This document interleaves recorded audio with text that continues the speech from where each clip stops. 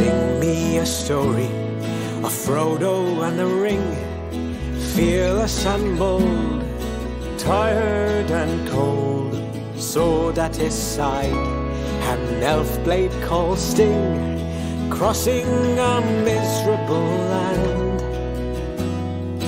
Wouldn't retreat, just followed his feet, now and for always. I think this story, and specifically this production of this story, is so special, and we've seen that in the fact that people have travelled from Finland, from the States, from all over the world, literally to come to Bagnor to come and see this production. Lord of the Rings is this incredible collection of material that people are so passionate about, but it's 3 long books, and the films, when they were made, there was 3 long films, and all of those films are actually longer. Each one in isolation is longer than the musical. I actually think that it's cut up pretty well. You basically get like the Fellowship is the first act, and then it's like the second half where it's sort of cut up a bit more, and it's a bit more creative liberty, should we say? But I think it really hones in on the Hobbity aspects, and that sort of the way the story's told through the Hobbit's eyes, and I think it does a really good job of keeping that throughout the whole show. So this has been massively truncated, but it's been beautifully kind of streamlined into this amazing piece of storytelling that it's so focused and so distilled. So one of the great things about this production is that because we use this glorious setting that's directly behind me of the Watermill Theatre as the beginning of the show and the end of the show, and then they move inside for the middle part of the show. Well, this place is literally the Shire, isn't it? Yeah. So it's really exciting to be doing Lord of the Rings here, because it means that when the audience arrive, it is like coming into the Shire, isn't it? We're all playing Hobbits, they feel like they're Hobbits in and amongst us, and it's like that's the sense of celebration and fun and involvement from the very start is so exciting with this story.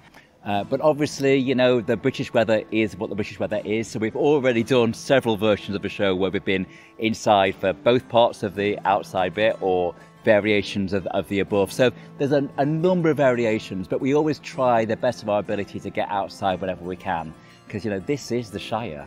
It's literally the place where Tolkien kind of based a lot of his story. So I'd say it's a challenge to fit 20 acting musicians playing big instruments into the Watermill Theatre. It's the biggest cast I think they've had here. I think so, yeah. And definitely the biggest project they've done here, which is so exciting to be part of.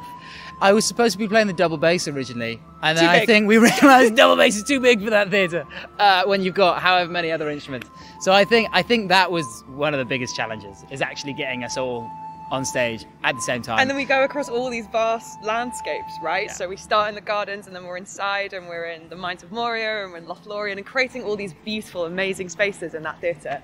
Simon's just done an incredible job of that. It's so special. I think one of the things that's interesting about this show is because it's a very intimate theatre, and this show was written originally for an enormous kind of production that was based around spectacle. But I think what's astonishing about this is that because it is intimate, we've had to find the real truth of those relationships. I think versatile, that theatre has become the most versatile space I've ever worked in. I don't know, it's just amazing how it's managed to have us all in it and create the spaces from Lord of the Rings so just beautifully. Yeah, it's great. One of the kind of really interesting things about playing Gollum, and one of the biggest challenges with that, is that it's very rare for a part to have been so defined by somebody else's performance.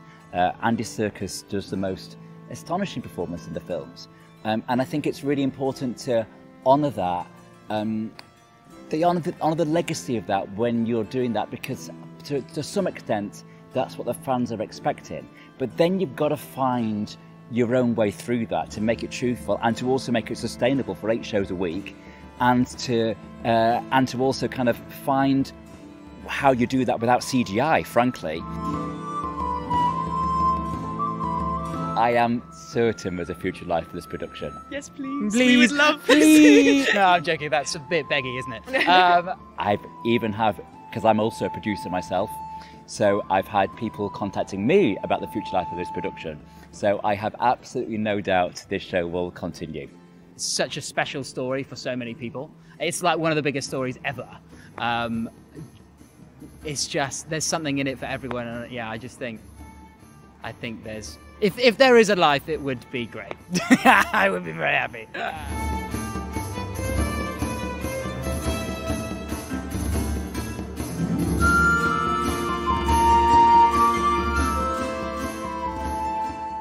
And do you want the What's on Stage to be very visible? Always. Okay. And I think it's really focusing in on on the humanity of these hobbits. Can you say humanity of hobbits? Hobbitiness of hobbits. We'll say that instead. It's just like, oh my gosh, everything's flashing before my eyes.